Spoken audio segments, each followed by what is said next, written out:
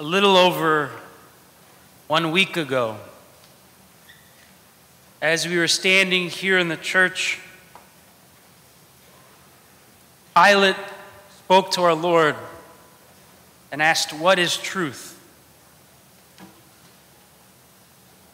What is truth? This, I believe, is a question that has only become increasingly more pertinent. So many of the ways in which we came to the truth in the past, or seem to have come to us in the past, are slowly being taken away from us. So recently, there's been a great deal in the news about artificial intelligence, how voices can be imitated, how pictures can be construed, that which modernity depended on for verifying the truth, namely our senses, is no longer available to us. One could go even further to say that in the very depths of science, with the developments in things such as quantum mechanics, even that experimental truth is something that one can no longer point to as objectively there. What does this mean for us today? Does this mean that the truth is subjective, dependent upon our own whims or our own desires? This is again something that we encounter in the world. But this, my friends, this too is a trap. A trap that will ultimately lead to loneliness. If I and my opinions and desires becomes for me the bedrock of truth, becomes a truth in isolation. So then does this mean that the truth is something objective? And again, though it may be a scandal to some of my brothers and sisters, this too is wrong. To say that the truth is objective is the trap of ideology. It's to say that the truth can somehow be contained and described as it is. Christ answered Pilate with silence, because he himself is the truth. The truth is a person. The truth is the Son of the living God, who has been with him since before the world was created. The truth is that which is unforgettable. The very etymology of the word truth in Greek, aletheia, comes from that prefix a, which is a negation of lethe. Lethe, for those of you familiar with ancient Greek mythology, was the river that the dead would drink from, that they would not remember the joys of life. Aletheia, to be remembered by the living God, to be made eternal by the living God. Truth is a person. So naturally, this should lead us to the next question. If truth is not something that I can objectively hold, I can contain, I can use, as happens with ideology, if it's not merely my own sentiment or feeling or opinion or reason, how can we come to the truth?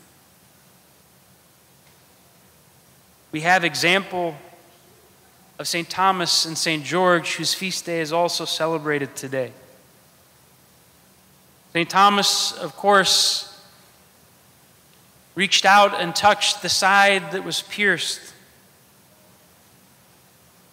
confirming what St. John would later say, "We have seen with our eyes, we have heard with our ears, we have touched with our hands." Christ, the truth. St. George, he too beheld the risen Lord in his glory. He too experienced this theophania, this revelation and appearance of the living God. I may digress for just a moment to speak of St. George.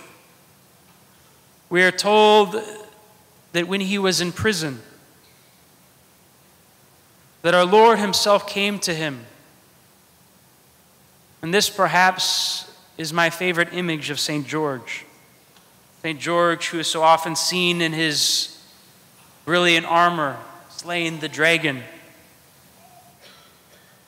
But that night before he was to be martyred, after having undergone weeks of torture of the most horrendous variety, St. George was laying in the bottom of that prison cell.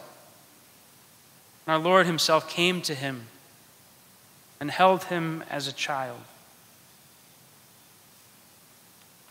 And yet, we have not had that experience of seeing the risen Lord,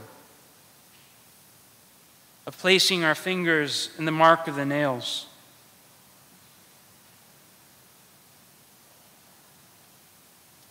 And yet our Christ tells us, blessed are those who believe and have not seen. Blessed are those who believe but have not seen. What are we to do with this? How are we to make sense of this? I believe that the answer is here with us, is above us, is all around us. Truth, Christ, is revealed to us in community and as community. It is no accident that throughout the scriptures that the church is referred to as the body of Christ. And if Christ is the truth, then the church is truly the body of the truth. We come to know the truth not by our own reason, but by what we experience in the community of the Holy Spirit, which is the body of our living Christ. Our Lord was not upset with Thomas merely because he doubted, but he did not trust the 11. He did not trust those who had had that experience of the risen Christ already. In the Politikion of the feast of today, it says that we come to know the Lord, that we are illumined by the Lord, by that revelation that he made through the apostles. In the Gospel according to Mark, we hear of the myrrh-bearing women, that Christ appeared afterwards to the 11, themselves as they were at dinner. And he had blame for their lack of faith and the sensitivity of their hearts, because they had not believed those who had seen him risen from the dead.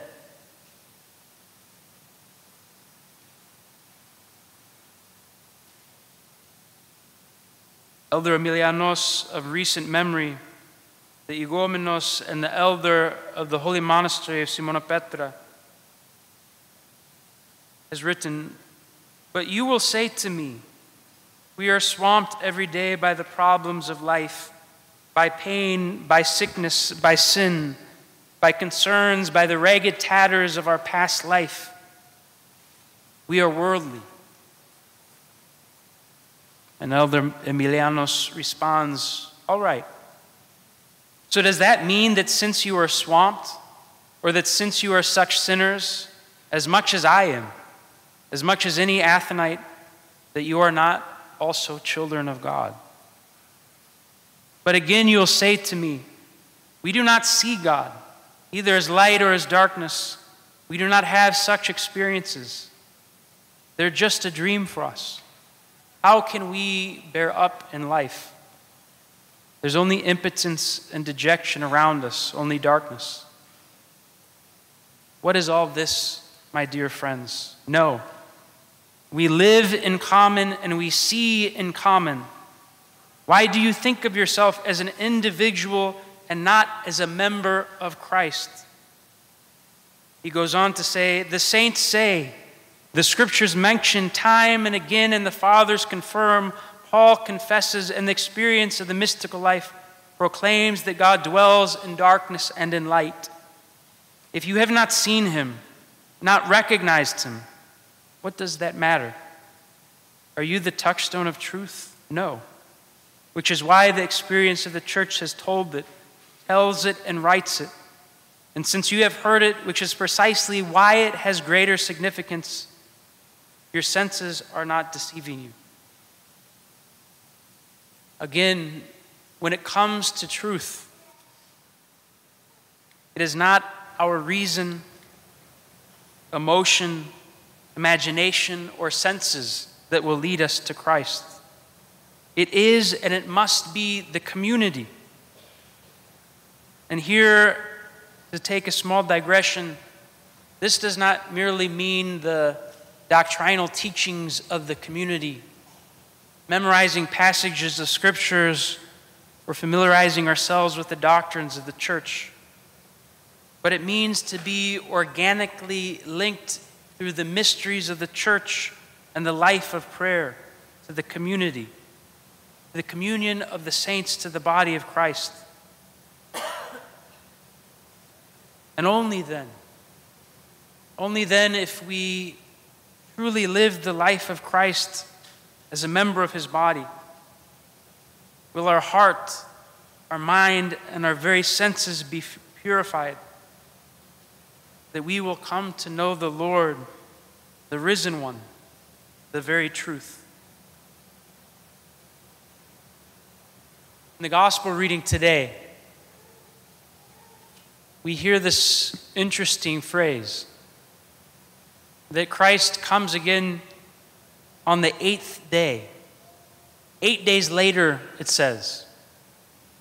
In the history of the church, this term 8th day is used as a reference to the last day, the day upon which Christ will return and the dead will be raised.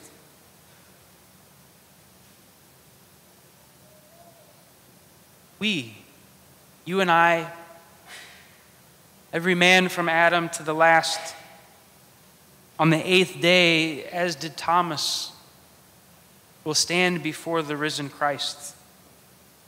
We will see him with our eyes, we will hear him with our ears. But if we have not searched for him in this life, if we have not desired him, hungered with our very flesh, as the psalmist tells us, if we have rejected his face in the least of these, his brethren, when we see the mark of the nails, we will know that we are responsible. And as St. Isaac tells us, that this love of Christ will be a flame that is greater than any hell we can imagine. But if we have searched for him, that pearl hidden in the pages of Scripture,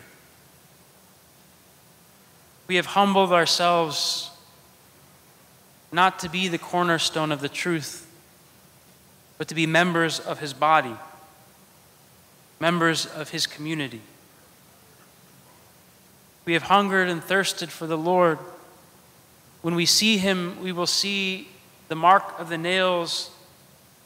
We will see a love for us, a love so great that it emptied God of his very divinity, that he took on not just the form of a servant, as St. Paul tells us, but became for us a corpse, that he might raise us from the dead. May Christ, our risen Lord, reveal to us the truth, the life, and the great mystery of his resurrection. Amen.